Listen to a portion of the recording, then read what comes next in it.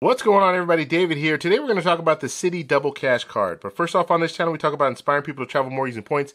If that sounds like something interesting to you, please hit the subscribe button. Don't forget to hit the little bell notification so you can get future updates on my videos.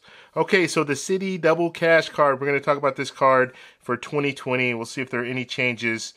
This is really a good card for when you're just starting out. Even if you're not into travel credit cards or anything like this, this is a cashback card, but it's a great card to start off with if you want to work with the Citi ecosystem. So the first thing I always look at is the annual fee. The annual fee on this card is zero, so there's no annual fee. So that's good. A zero annual fee cashback card. Now, looking at some of the other things like the earn possibility on this card, you're looking at it's very simple. It's like the Venture card where you're getting 2 points for every dollar spent on all purchases across the board, and that's unlimited. And basically the way that this works, so it's a little different than the Venture card, where the Venture card will give you 2 points for every dollar spent. This one will give you 1 point when you make your purchase, and then 1 point when you pay at least the minimum balance. So that's how they work this out. This is, you should be paying your credit cards off in full every month. So don't even think about just doing the minimum. If that's what I tell people when it comes to these cards, when it comes to rewards credit cards, cash back, travel points and miles and all that stuff, you want to make sure you pay it all off, because if you're paying any interest with this card, you're just giving them all these points that you're earning, you're just giving it right back to them. So you want to make sure you don't fall into the trap. And you notice that it says the minimum amount, right? You just need to pay the minimum amount. No, you need to pay the full amount, okay? Whatever posts, that's what you need to pay. So you get 2 points for every dollar spent. So I think that's a real good benefit there. You also get a 0% intro APR on balance transfers for 18 months. Now, I do not recommend doing this unless you absolutely have to. If you're really trying to pay down a credit card, then it makes sense to do that.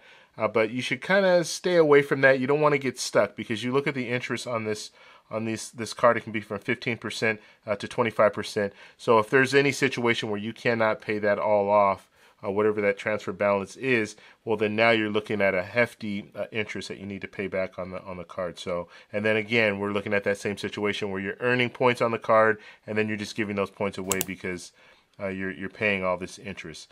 So just something to think about. Make sure you're able to handle that balance transfer before you make a big decision like that. So now I want to talk a little bit about redemption. So the options to redeem.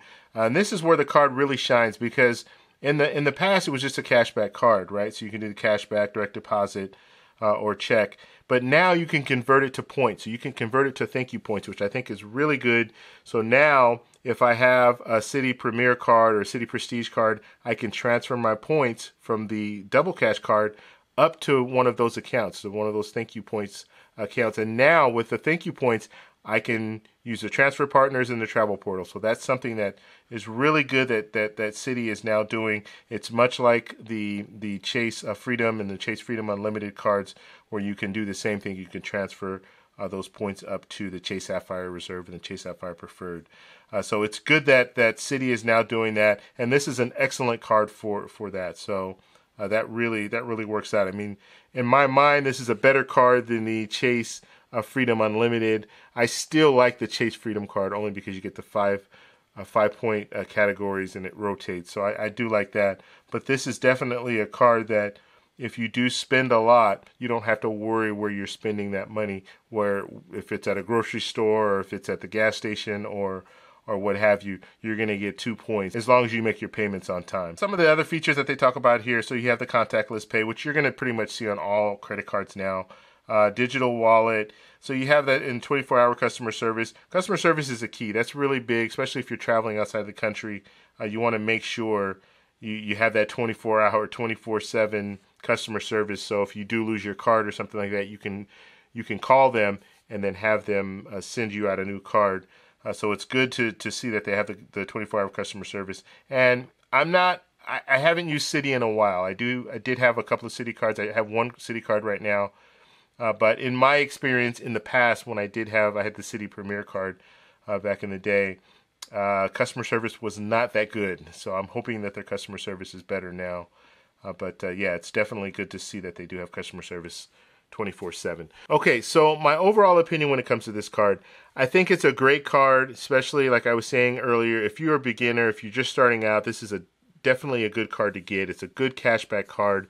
It's a good card to have in your wallet regardless of if you want to travel or not. So I think it's good for that. I do like the 2-point categories where you don't have to really think about it. You can just go ahead and spend your money. So that's good. And then the fact that last year they changed it to now they're working with the transfer partners where you can transfer your points up to the Citi Premier, Citi Prestige, I think is an excellent option for people, especially if you just start out. You can get this card, use it, earn all those points, and then jump up and get the Citi Premier or the Citi Prestige card, and you'll have points with the Double Cash card that you can transfer up and use it for a trip. So I just think that's great. But more importantly, I want to know what you guys think. So please let me know what you think about the Double Cash card. Do you have the card? Do you like it? Do you dislike it? Please let us know down below. If you like this video, please give me a thumbs up. Please subscribe for more, and I'll talk to you in the next one. Bye.